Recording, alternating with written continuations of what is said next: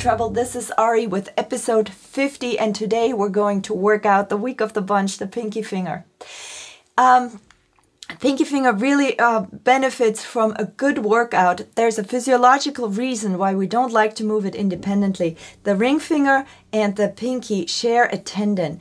All the other fingers have their own, pretty much their own hardware and are very well equipped to move independently. But the ring finger and the middle finger, they love moving together. So we have to coax them into performing all this intricate technique separately.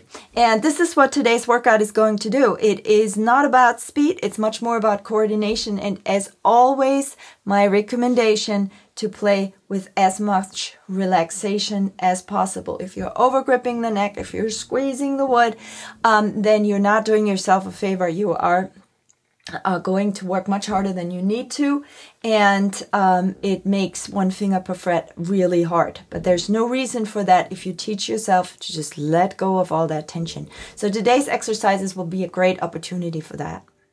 As always, my basic setup, I recommend to counteract over gripping. If you feel that that's something you might be doing, then check yourself. The weight of the right arm on the base creates a slight counterweight to this movement. When you push down a string, bass wants to go this way, so we unconsciously overcompensate by squeezing against that with the thumb. But there's no reason to do that if we just use the weight of the right arm to sort of counteract that. And then the bass is connected here as I play the string.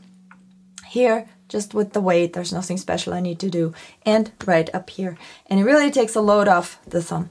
Let's start with the pinky pedal number 1. That's the first exercise on your PDF.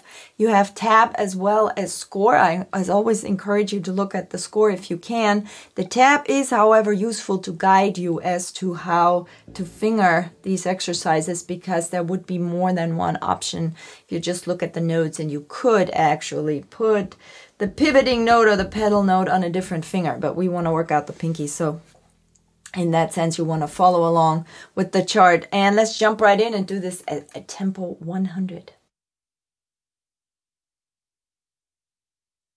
1, 2, 3, 4.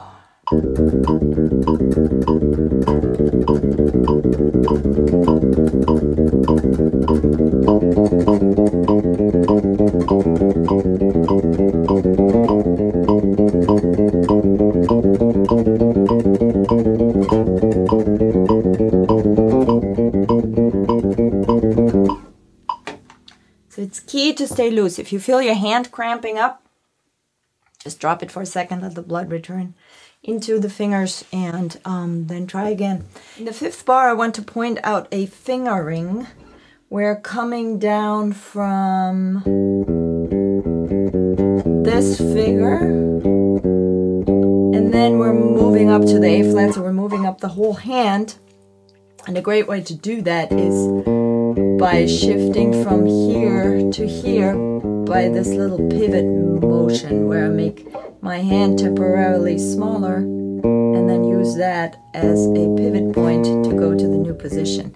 I call that movement the crab because it makes your hand move sideways. All right, there's no reason to play this at blasting tempo. You will get a great effect from it if you play it a little slower. So I'm going to play it again at tempo 80. Pinky pedal number 1. 1, 2, 3, 4.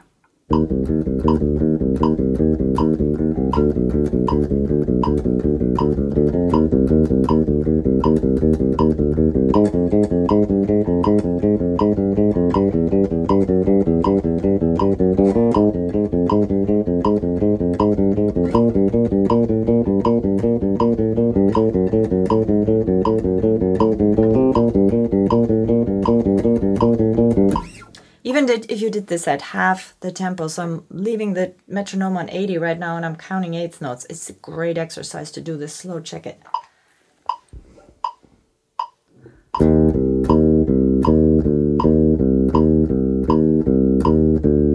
And so forth. But feel free to take it at a slow tempo. This is not necessarily a speed exercise at all. And here we go, pinky pedal number 2. I'll start this one on tempo 80. 1, 2, 3, 4.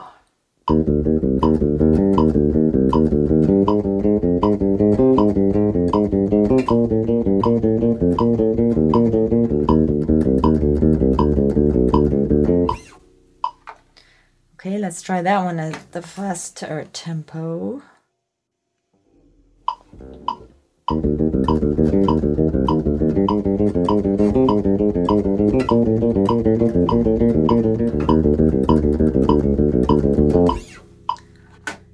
Number 3 incorporates a rhythm of 8th notes and 2 16th notes.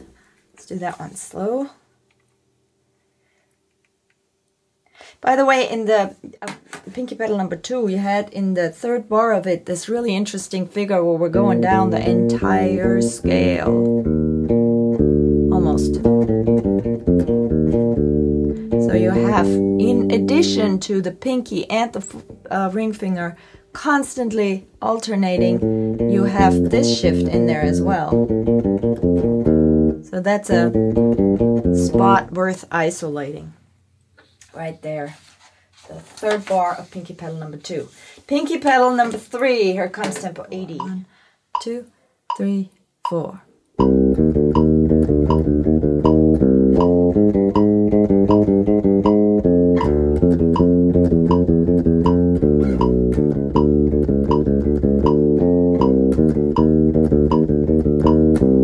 So with this rhythm, you'll feel that because you have those 8th notes in there, it gives you a second of a break.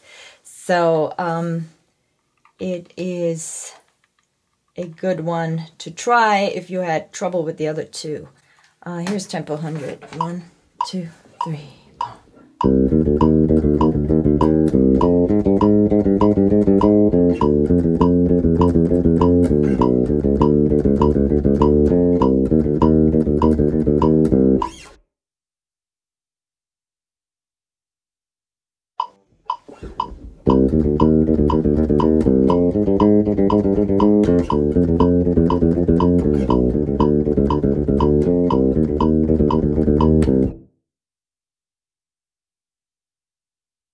We're starting with the 3rd finger, so it's 3 and 4 marching across 2 strings.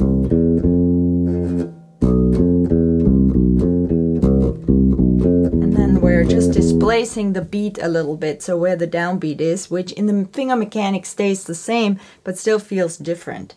This is 8th note, so let's put that one on tempo 100. Here we go. 1, 2, 3, 4.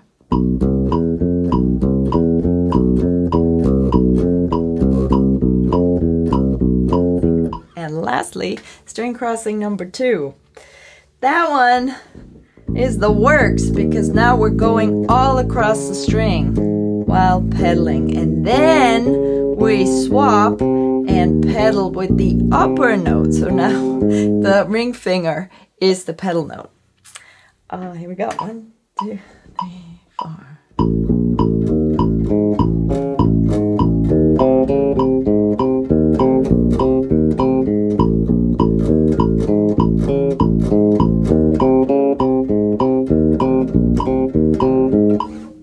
Okay, sounds quite interesting.